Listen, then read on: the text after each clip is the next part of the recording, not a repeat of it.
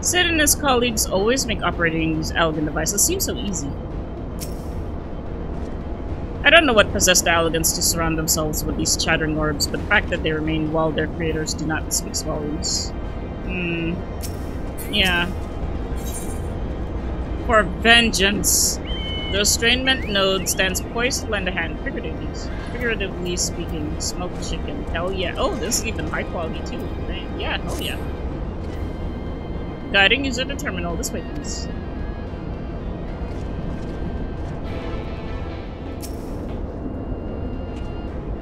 Don't look at me. This is a task for you and Alphino.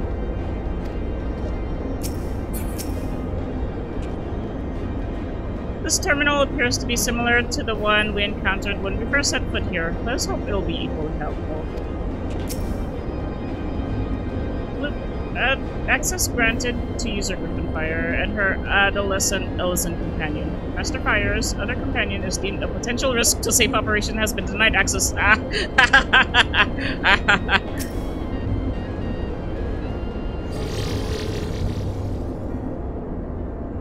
Let's see, according to the terminal, the central control system is presently employing software version 56.135. Dare I ask which version you are employing?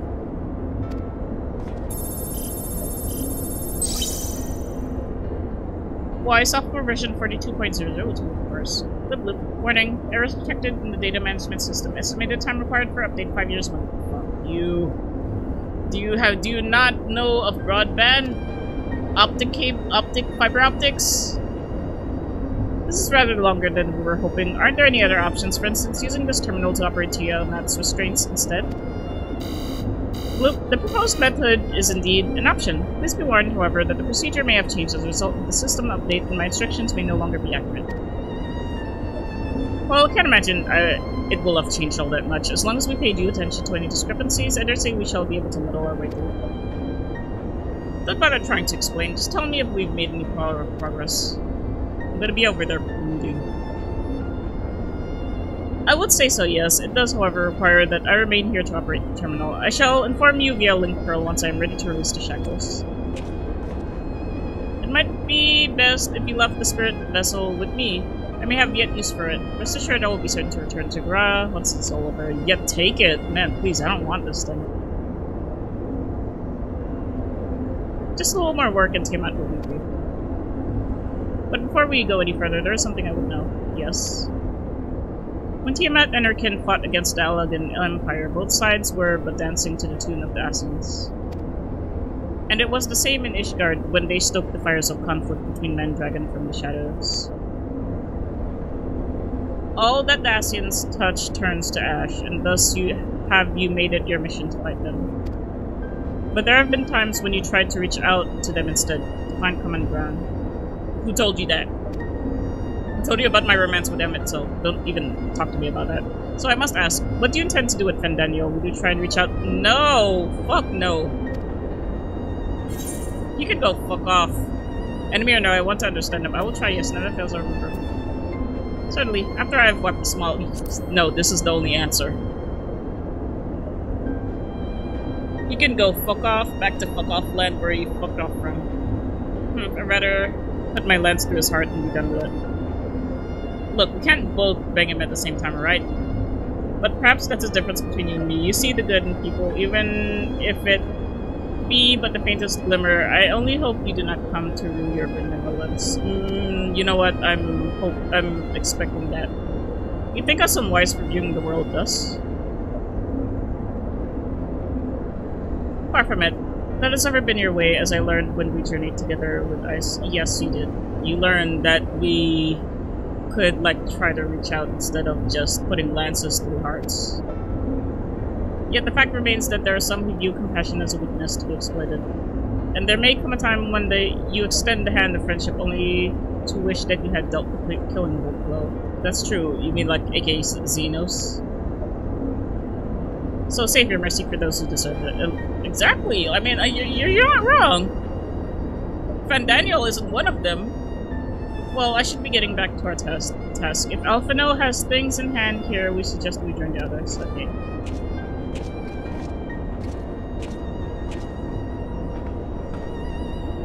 think you me a bitch, Estinian, that I'm just going to extend my hand and friendship to both Daniel and Xenos, whatever the fuck he is? I cannot deny the logic of Estinian's argument, given that all that's given all that is at stake, even the slightest lapse in judgment could be the undoing of us all. You think Xenos would like to go frolic in a field of flowers and like abandon his whatever the fuck he's trying to do right now? I don't even know. Releasing dragon restraints may result in specimen loss, damage to facilities, and incineration of staff. Well, yeah, that's usually what happens. That's usually the risk that you're expected to take, but we're expected to take them. So the spirit vessel proved useful after all. Excellent. This Daniel truly is without reason or creed. He is no better than a rabid dog.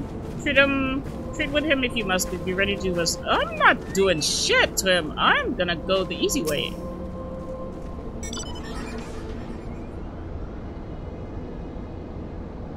Estinian told me all is well, but nothing more. Honestly, it's like getting blood out of a stone with him. I take it from Alfredo's absence that he's indeed elsewhere.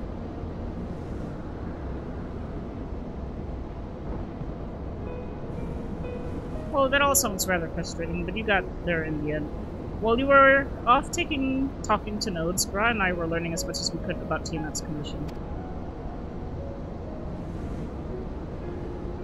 Our readings confirmed that her ethereal balance leans strongly towards the umbral, as was the case with the kobolds. Therefore, all other things being equal, the treatment should work. Really? Umbral is— for them is stasis, right? Astral umbral. Umbral here in the source is stasis, because astral in the first— I don't know. The difficulty lies in the sheer quantity of aether in which we must contend. Multiple applications of treatment will inevitably be required if we are to reverse the effects of the tempering completely. Okay, so she is tempered, but she's just only barely holding it. There, that is actually, I think one of the Sahagin did something like— well, no, he was kind of thralled to Leviathan, but there are thralls that have their sense of reason, like, there's different levels of tempering. And I suppose Tiamat is like in the higher level where like it's not as bad, but she still can succumb with like if there's any more damage to her site. So meaning I'll need all the aether I can get. Thank you, in fact. Welcome. Maybe considering that she's like has her senses, it probably won't be a monumental effort to untemper her as much as it would for like maybe kobolds and stuff, but it would still be a lot. Although this endeavor will ask much of us, we do have one reason to be optimistic. Namely that Tiamat shows no signs of fanatical devotion, suggesting a milder case of tempering than the suffered— yeah, exactly what I said. Man, I'm fucking good. I'm such a nerd.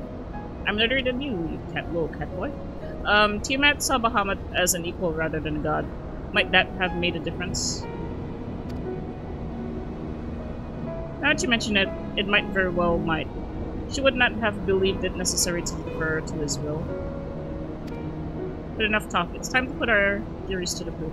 Tell Alpha No to disengage the restraint's ethereal chambers. Dampers. Oh, there's ethereal dampers. Okay. So, as soon as she gets unbound, there might be a different state. I'm counting on you, Angelo.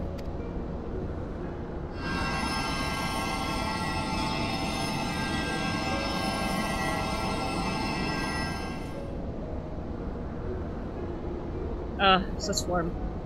The frost that shroudeth mine soul doth begin to thaw, but what are these visions of days long forgotten? Of war with the men of Alag, wherefore do such baleful memories return to me now? Could it be that the process of restoring her soul to its pre-tempered state is awakening ancient memories? Or might the opposite be true? If so, by helping her recall the past, we could be able to speed her recovery. Oh. Oh! There's another thing. Maybe because she's tempered, it's actually part of the reason why she's so depressed. Like, that might be why it's suppressing her soul here.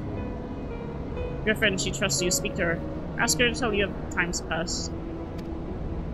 So the depression is the tempering. Ah. Tell me of Bahamut and the Asians. Which one? Just tell me of Bahamut. What's the first thing you really pick up? Ah, Bahamut, my beloved. Would that the peace we found in Mercedia could have lasted for eternity, but alas, it was not to be. The Asians saw to that.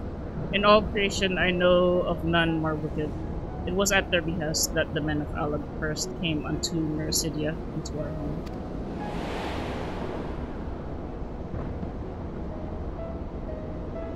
Is that her, or is that... The tale began when Bahamut and I left our father's side. We took wing in search of a place to make our eyrie. Is this Tiamat? Yeah, I think it's Tiamat. Beyond the southern ocean, we discovered a lush and fertile land. It would come to be known as Mercedia by the children of men, though many years were to pass before they crossed the seas.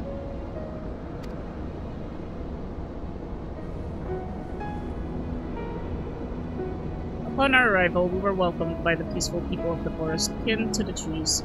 Surrounded by nature's bounty, Bahamut and I found a place to raise our young.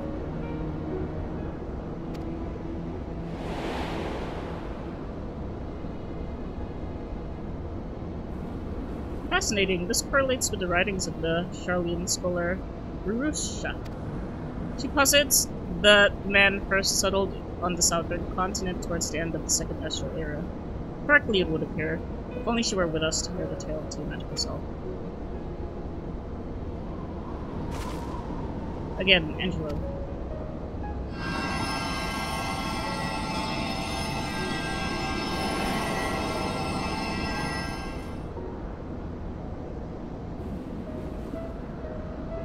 What's this? When first the children of man arrived on our shores, no foot did they set in those places over which we hold dominion. Such was their fear of dragonkind. And as they kept their distance, so did we let them be.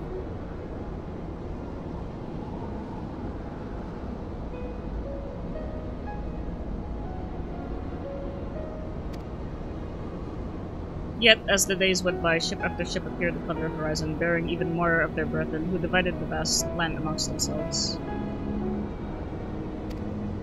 For a time, they knew peace and prosperity, but as their numbers grew, the smaller their share came to be, and soon they began to covet the territory of their fellows. Ere long, man fought man, blood was answered with blood, and none could see an end to the strife, until one day they came to us. Recognizing our wisdom, they entreated us to intercede in their conflicts. Bahamut agreed, and with him presiding over the affairs of men, the land knew peace once more. Is this Bahamut? No, this is Tiamat. You know, I just noticed she has like some kind of eyeliner on her eyes. Like, it makes her eyes pointed, so you know that she's a girl. Alas, those golden days of harmony too were fated to end, for the men of Alad slew my beloved, and I, in my rage and sorrow, heeded the envenomed words of the Asians. The rest thou knowest only too well.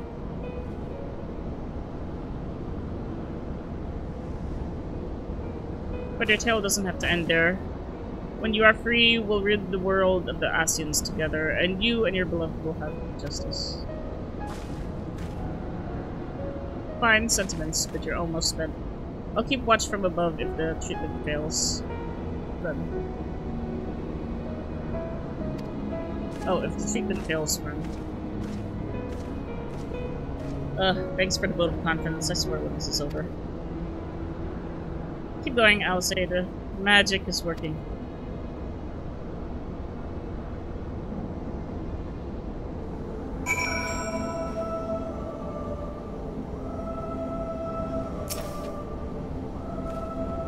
Slowly but surely, the magic is working, aided no doubt by the memories you made her share.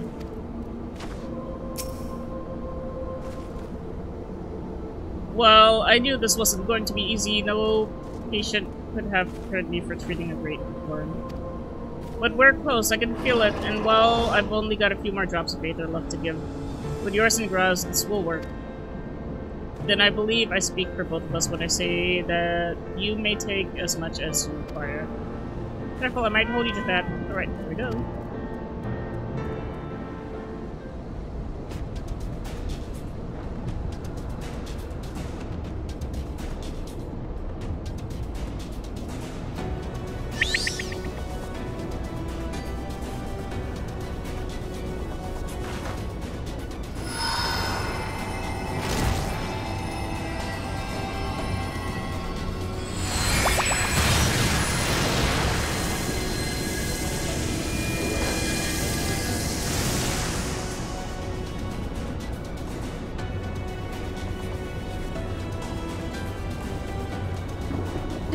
No! I'm almost there!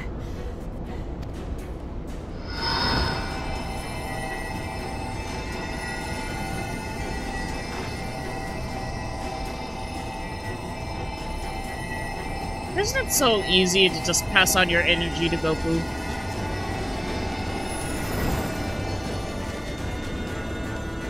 This is it, Angelo!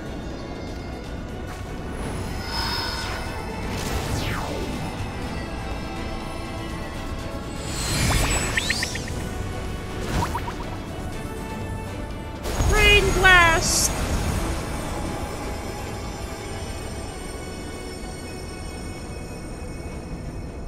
Es ließ an, mich es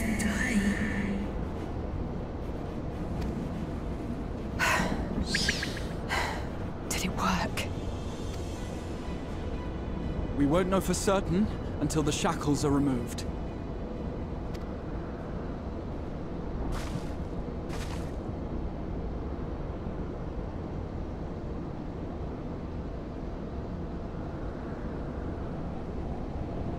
That's a good screenshot.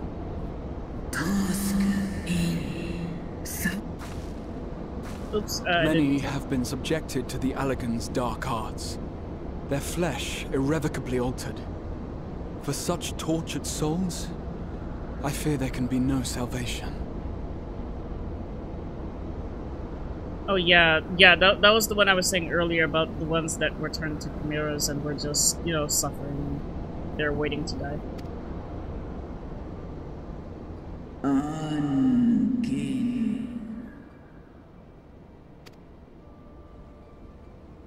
Slosk an ol vol kail an. Slosk sed som in an.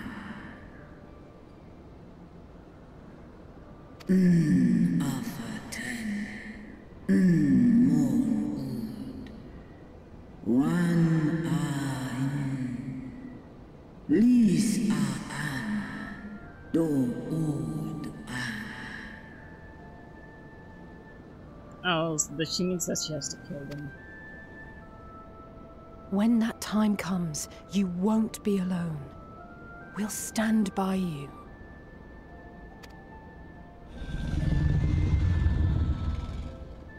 She's in an enemy.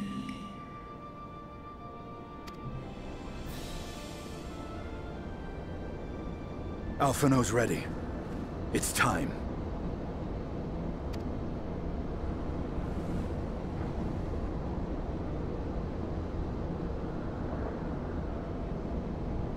Do it. And let's hope the treatment worked as it should.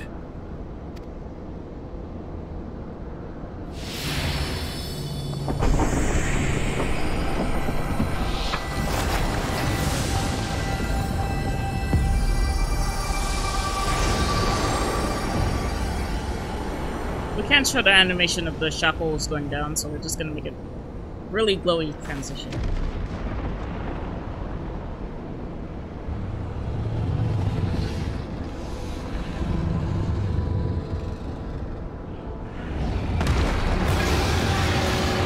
It's literally just Nidhogg's model, but with a different head.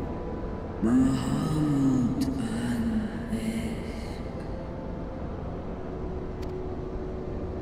Ul jas. Ul asa. Fesk an.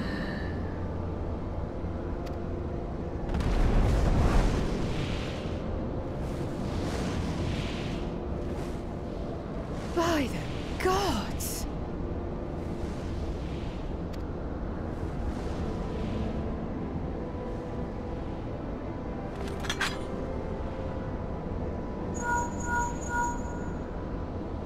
Urianger, your timing could not be better.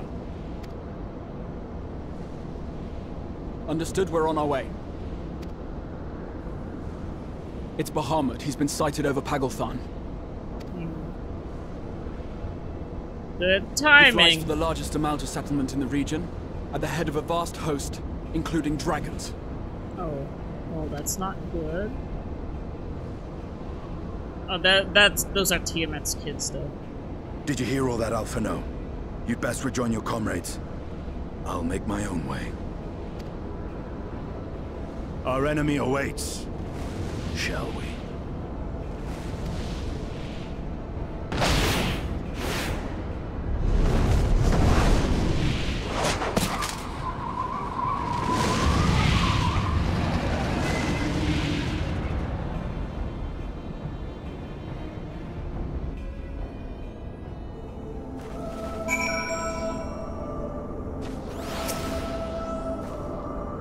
I'll be fine. Plenty of time to recover on the airship.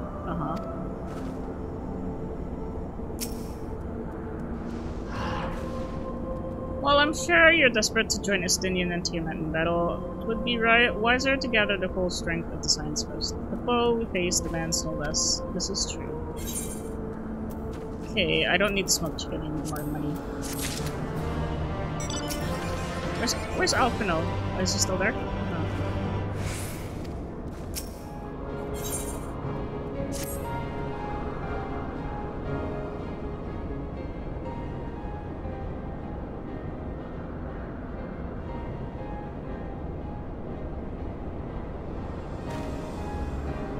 I've already sent word to the others.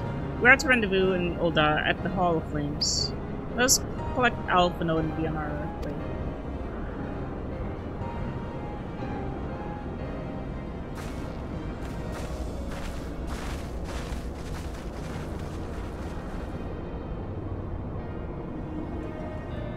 Yes, we don't have that ugly monument anymore. Be free, my lady. Be free.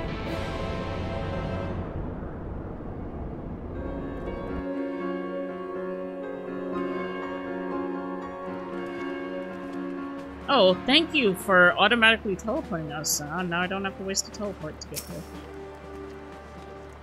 First, the spate of abductions, and now an attack on the Amalja homeland. What did the Telophoroi aim to achieve with all this? Did they go there because Arenvald and Cordola messed with something there, I guess? If you're worried about me, don't be. I got some rest during the flight, and now I feel ready for anything.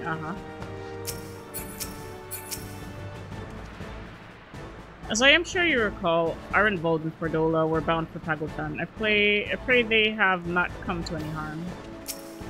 Or, was the reason why they started going there in the first place? I don't know. By happy coincidence, Carl and I were in the process of concluding our inquiries when news reached us of Lunar Bahamut's return. There's much to discuss, but it'll have to wait.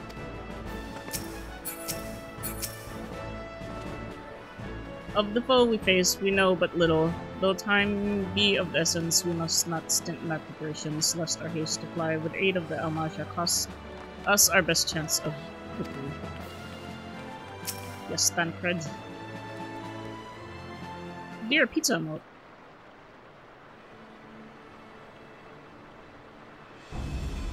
Now, I know some of you could do with a rest, but I'm sorry to say that Telophoroi had other plans. Paglth'an is already under siege. Oh.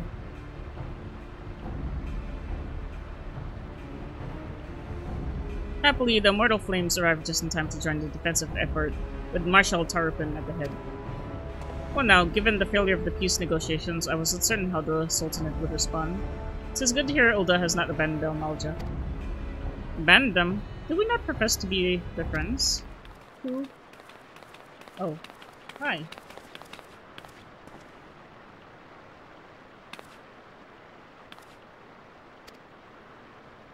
Marshal Tarupin has made provisions for such an exigency, and I was ready to depart at a moment's notice. All that was required was the agreement of the Syndicate, each to whom voted in favor of intervention. Nor is Ul'dah alone in its resolve. The other alliance nations have likewise dispatched their troops to Paglth'an. Yet even with our combined strength, we shall be sorely tested, for we face not only the might of an Imperial Legion, but Lunar Bahamut and his draconic horde besides. Tiamat's children. This was what I said. Fight as we may, victory is by no means assured, but not all of the omens are grim. Our forces report that despite the proximity of the Lunar Bahamut, none of the Amalja shows any signs of tempering. Strange. What primal would turn down a chance to claim new thralls? Maybe it's not a primal, maybe it's just a Van Daniel's, whatever. Like, I'm just gonna make toys and then call them lunar and then claim it as my own and whatever. I was gonna say something else, but whatever. Unless it is incapable of doing so, primals are not wont to serve a master, as in, or otherwise. It may very well be that Lunar Bahamut differs in some fundamental nature from those we have previously encountered. Oh yeah, I was gonna say, I remember in the trailer, like, Tiamat was fighting other dragons, and that kind of confused me. And then now, I think there's the reason now. There were some that are on Bahamut's side and some that are on Tiamat's side. If that were true, anyone could fight him, and Griffin and others like her wouldn't have to shoulder the burden alone. Be that as it may, Lunar Bahamut remains an It's powerful, with whom our damn soldiers will struggle to best through mere force of arms. With the aid of the science, however, I believe that they will fare better, assuming that is you are ready to take the field. An airship awaits to bear you to the front. They set forth as soon as you are able.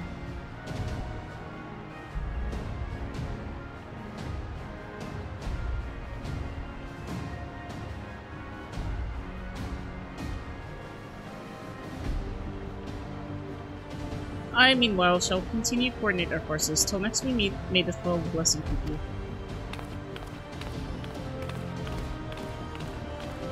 Why does her dress look like a squash? It was kind of her to speak with us personally. You may be certain she has no shortage of other responsibilities. Well, I for one am inclined to do as her grace requests. Lest we forget, Ironvold and Fredola are in Paglth'an on reconnaissance. The sooner we save the day, the better the chances. Indeed, to their ship then.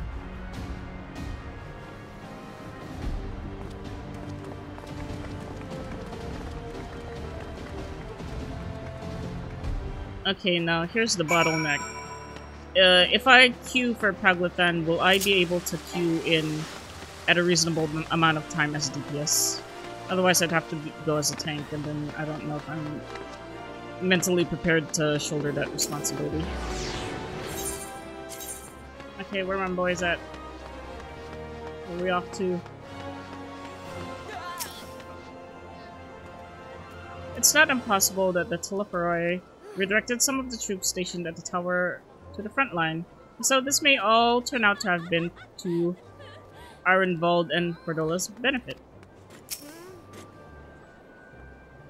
So the Telephoroi have constructed buildings capable of tempering and primals which are not? What secrets are they hiding? True.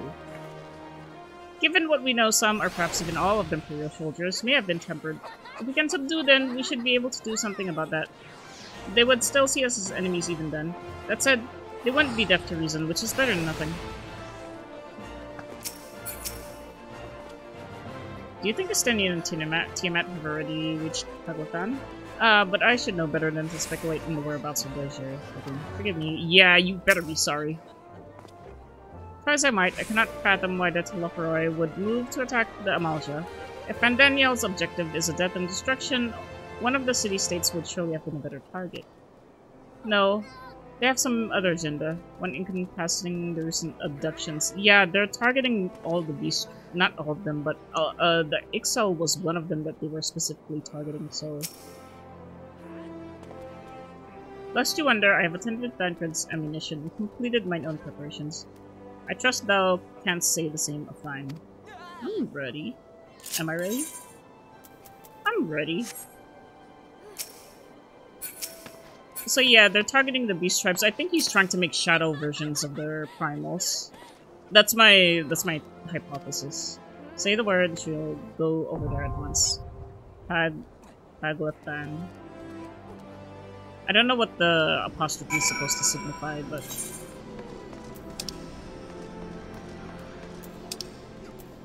Paglth'an. Hopefully it's not too long. Long have the sweeping plains of Paglth'an been home to the nomadic Oh, hell yeah! I didn't even get to finish reading it. That's good odds.